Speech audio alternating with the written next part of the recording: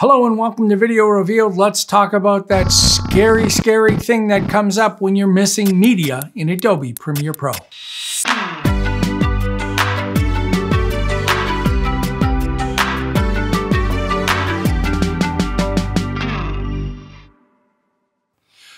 The warning you get in Premiere Pro that shows you have missing media means the media is no longer located in the original place when it was brought into Premiere Pro. Premiere Pro doesn't know what you do on the desktop. So when you mess around behind Premiere Pro's back, it doesn't know where stuff is. It gets smart, but let's go make a project, bring in some media, and then we'll change the location in two different ways. And I'll show you how it works. So this is the typical new import mode that we're going to use. I created a folder here just to emulate what a lot of people do, which is put stuff on their desktop. Oh, please don't do that. That's the number one problem the reason you have problems. You should have a dedicated location for all of your projects.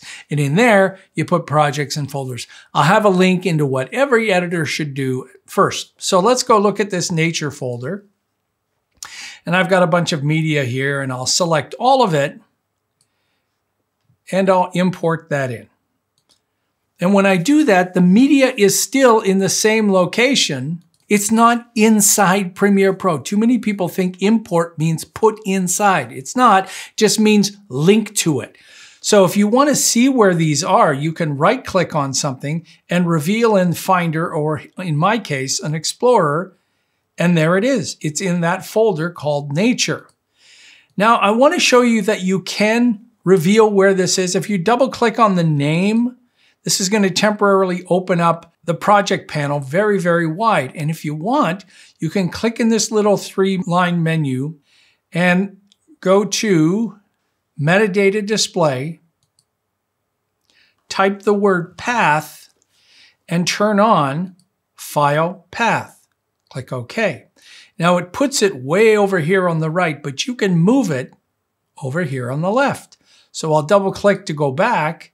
And now I can see it's on my D drive in my Video Revealed folder. So I'm not guessing at where stuff is. It's right there. Is it there? Yes. When I double click on each one of these, they open up. Now I am using the new Essentials workspace that puts everything in one screen. You don't have to use it. I like it. So I'm going to create a timeline just by dragging this down here. And now I've got a timeline of my clips. Oh, great. Let's go back to import, back up one level, and I'll bring in all of these photos just by selecting it. You can see it's checked, and I'll import those. I want to put these in a folder, so while they're still selected, I'm going to drag them down here and call this Photos. Yes, I wish the import mode would make a folder, because dragging it from the desktop, which is not the best way to work, does actually remember the photos. I'm sure Adobe will get to that in the future. So just to keep that in mind, let's go to a folder, the same folder in a different location. So here's music. If I drag that in,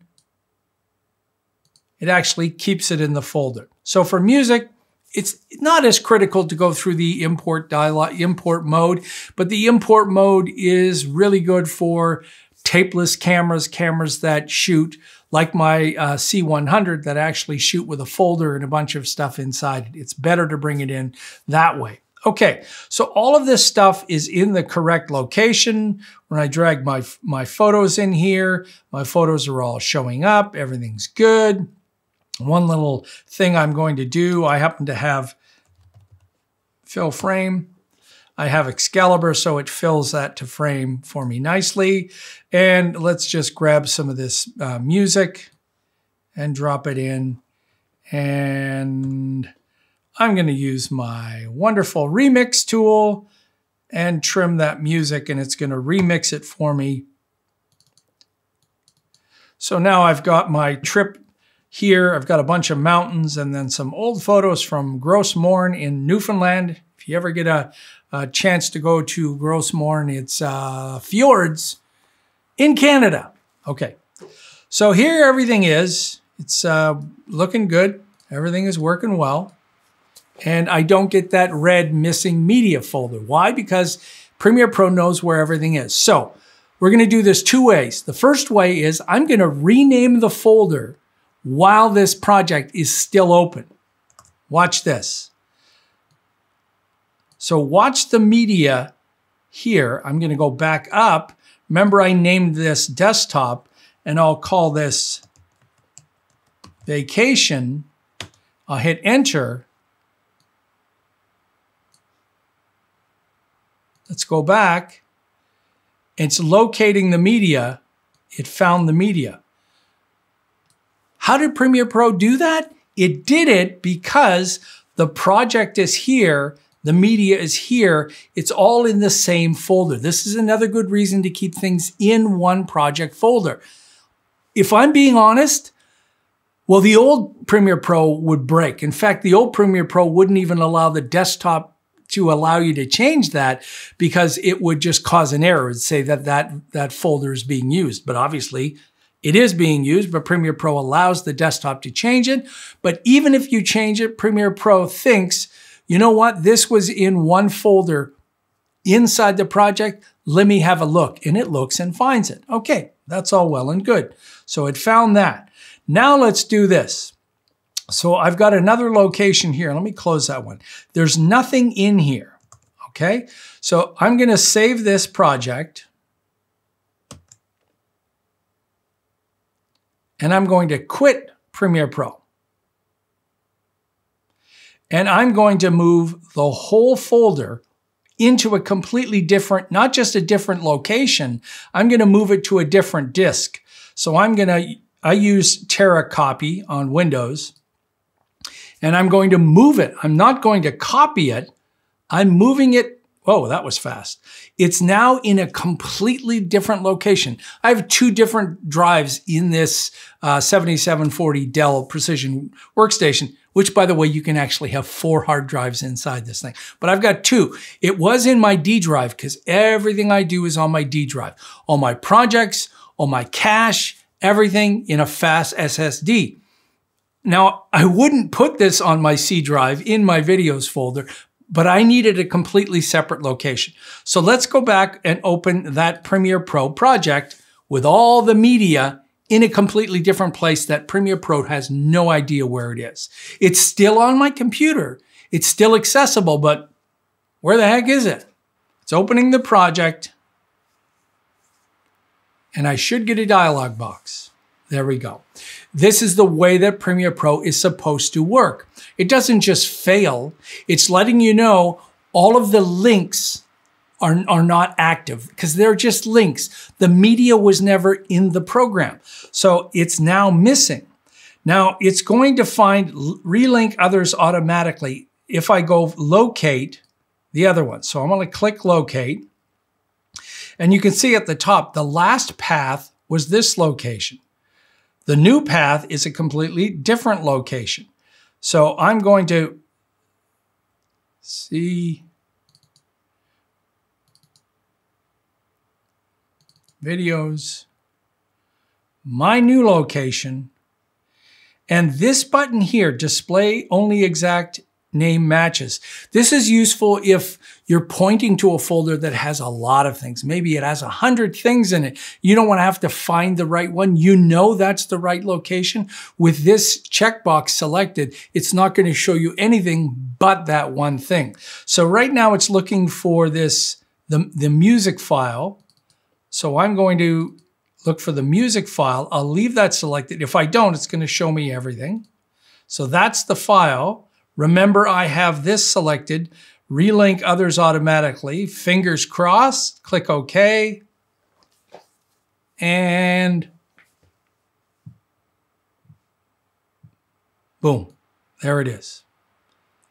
If we go look for this, right click, reveal in Explorer or Finder, there it is. It's on my C drive because everything was moved. That's the answer every time you're missing your media. You moved something, you renamed something. Even if you add a space in something or just change a folder, something, You're moving stuff. Don't move stuff. Just put everything in a project folder. Or in my example here, if I go show you where all my media is, because I use Artgrid, if I go to Footage, Artgrid, every bit of media that I use is in this folder. It doesn't change any location. So if I'm going to my business items here, then every single one of these clips is available. And for the Windows users, if you wonder what I'm using here, I'm using a column view in a program called Files. I'll put that link in the description. And QuickLook, which I know you Mac users love. I used to love it when I was a Mac user. QuickLook you can actually get as a free third-party tool, and Files is free. So it acts a lot like when I want to work in the Finder, hit spacebar and it previews my file. But that's not what this tutorial is about. It's about missing media. Now, I have never had this problem. There could be one other reason why your media is missing, and I think this is fairly rare. And this has to do with codecs loading and or changing and or being different. And this is usually a problem when you're working with formats that are not your average formats, like phone formats, new media formats. All of this stock and anything that I record is in QuickTime, and it just works every single time. So you might have issues with codecs. I don't want to get into that. I think you should just be working in known media, convert things, use Handbrake and just convert it to MP4s if it's lower, if you don't mind the compression, or convert it to QuickTime or something other than whatever weird format that you're using. So there you go. There is how to get rid of that nasty, you know, that red, I'll have a picture of it here. That nasty warning when your media is missing. Keep everything in the same place. Hey, if you're new to Video Revealed and you found this informative, take a moment and subscribe. I'm Colin Smith, and it's my job to, I don't know, drag you kicking and screaming into organizing things in your computer so you're not going to miss any media.